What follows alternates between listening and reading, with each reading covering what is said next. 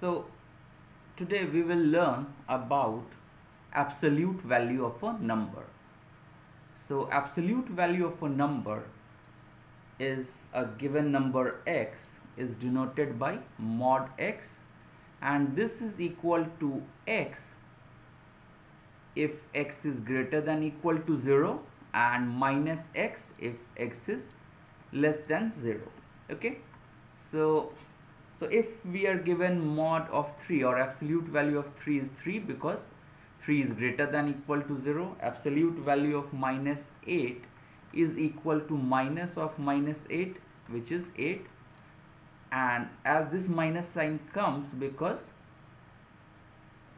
this minus 8 is less than 0. Okay, so now if we are asked that, okay, what does x minus y mean, where x and y are both real numbers? So x and minus y means the distance between x and y. Okay, so this is equal to distance between the numbers x and y. Okay, so if we have, let's say, something like on a number line, real number line, we have 2 and 5. So mod of x minus y, where let's say x is equal to 5 and y is equal to 2, so mod of x minus y is mod 5 minus 2, which is 3, mod 3, and is equal to 3. So this tells that, okay, the distance between 2 and 5 is 3. Okay, if we are asked that, okay, let's say we have find the distance between minus 5 and 4. Okay, so how much is the distance between them? So that is the distance in units is, so this is 4 and this is 5. Okay, so total is 9. So this length of this is 9 units. Okay, so what we do, so this is 4 minus 5, so this is 4 plus 5, which is 9. Okay, so this is the absolute value. X minus y means the distance between number x and number y.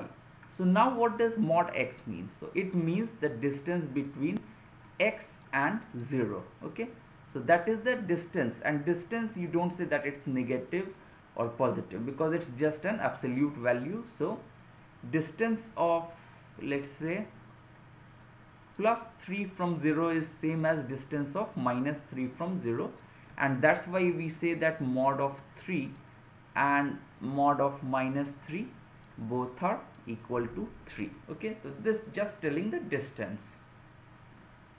So let's see. So next what we see is, so we write that, okay, square root of a number x square, we can write it as mod x, because for square root we take non-negative square root, and then we say that, okay, this square root of x square is mod x. Okay, so we can only write that, okay, mod of root of a square is equal to a if and only if we already know that, okay, a is greater than equal to 0. Okay, so why? Because let's say that, okay, root of 9, so this can be what?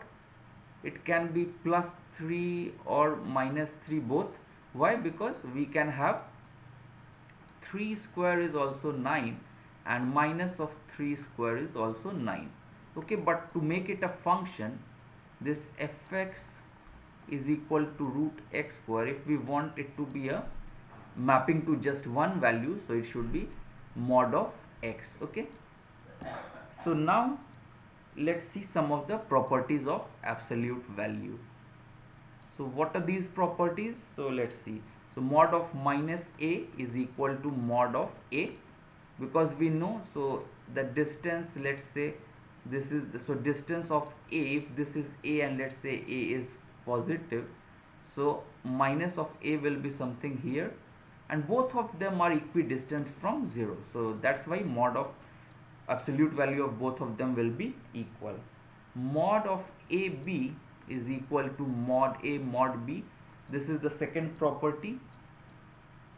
And then you have mod of A by B is equal to mod A by mod of B. Okay, so here I had written, so this is mod A into mod B. Okay, so similarly I can also write mod A by B is equal to mod A by mod B. Okay,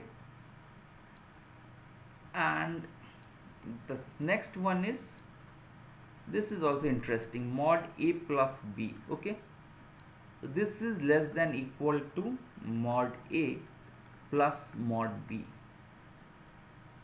So what it says that, okay, if we sum two numbers and take their mod, so this will always be less than equal to sum of the absolute values of two numbers separately. This looks good also. Why? Because if B or A, some one of them is negative, okay, so what will happen, the sum will in fact be lesser. So for example, A is equal to -3, B is equal to 7, so A plus B is 4. Okay, so in fact we see that, okay, this is 4, but so this is mod of A plus B, so this is 4. But if we take them separately, so this is mod of A is 3 and mod of B is 7. So now mod A plus mod B is becoming 10. So we see that, okay, it's increasing. Okay, so this one becomes like, this will be true and this will be equal. When will this be equal? When A and B both have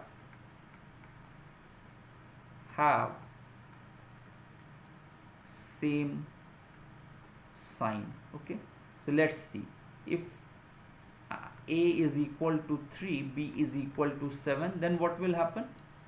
So mod of A plus B is 10 and mod A plus mod B is mod 3 plus mod 7, which is 10. So both are equal. If A is -3, B is -7, so mod A plus B is how much? It's -3 -7, so this is equal to -10 mod, it is 10. And here we see mod A plus mod of B is mod of -3 plus mod of -7, which is 10. Okay, so we see that if the signs are same for A and B, then mod A plus B is equal to mod A plus mod B. But if A and B have different sign, then it will be lesser. Okay, so we see this property. So now we have seen a lot of properties. Let's try some inequalities properties as well. So if A is a positive number, okay, if A is positive number, okay, then what can happen? If mod x is equal to A, what will it mean? It implies that if and only if x is equal to A or x is equal to -A, then only mod of x can be A. Okay, next property, if mod of x is less than A, it means what?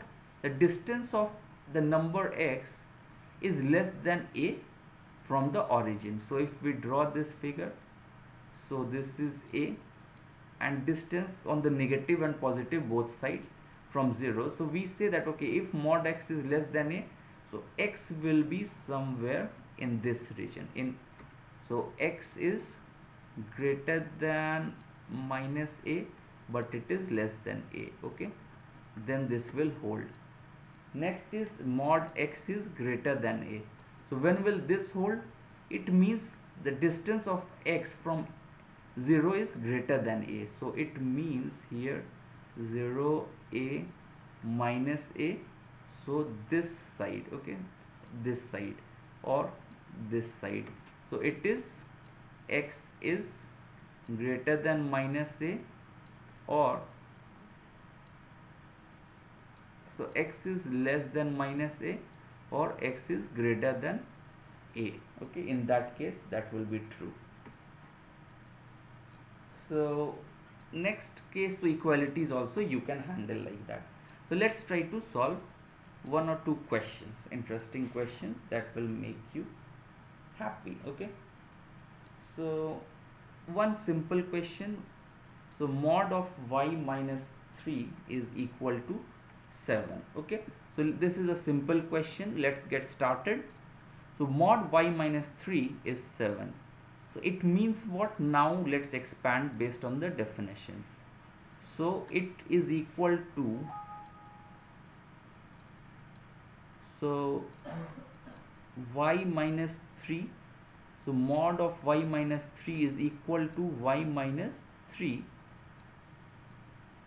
if y minus 3 is greater than equal to 0, implying y is greater than equal to 3, and this is equal to minus of y minus 3 if y minus 3 is less than 0 or y is less than 3. Okay, so now we have two different cases to handle, because this function itself has two different values for different parts of the number line. So we find that for 3, so right of 3, so this part it is something different, it is y minus 3, and on this part it's minus y minus 3. Okay, so we now see, so we solve for positive part, this will become y minus 3 is equal to 7, so y is equal to 10, and now we see this part is true when y is greater than equal to 3, so we, and 10 is greater than 3, so we get one solution here, and on this side minus y plus 3 is equal to 7, so y is equal to minus 4, and again, so it is less than 3, so these are the two solutions. Okay, so we have two solutions, y is equal to minus 4 comma 10, and if you try to put this there, so for 10, so 10 minus 3 is 7, so mod of 7 is 7, and minus 4, so minus 4 minus 3 mod is equal to minus 7 mod is equal to 7. So we see that this is true.